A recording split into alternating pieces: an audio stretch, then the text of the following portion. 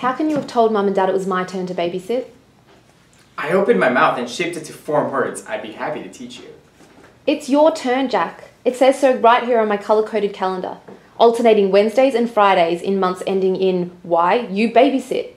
My color-coded calendar says different. You don't have a colour-coordinated code. Boom. Wait a minute. That's a fat burger menu with words chili fries crossed out and the words me no babysit written in ketchup.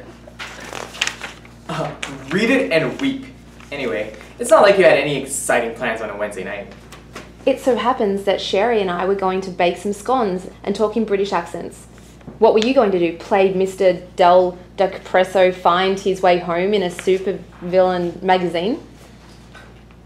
Ha ha ha. I'm not babysitting. You will once Billy and Nora start tearing the house apart. You think I'm such a pushover? Well, why don't we just sit here and see who blinks first? Let the games begin. Oh! Billy's eating raw meat! I don't care. Nora's lazing her name on the floor. Don't care. Did they just freeze ray the dog? Oh look, smoke alarms are flammable. Ironic, but irrelevant.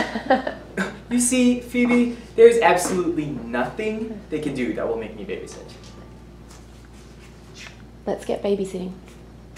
Oh, that's him. That's my line.